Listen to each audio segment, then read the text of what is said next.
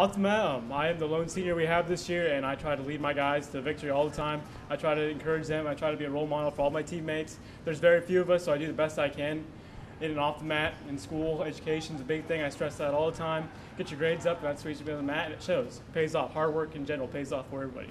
I got to leave it all on the mat. I'll be out there for just a little longer, and I want to leave it all on the mat. That's my main goal. Give everything I put into the 4 years and just show it all out there, show what I can do, and make it to the top of the podium, or at least stand on it. That's my big goal.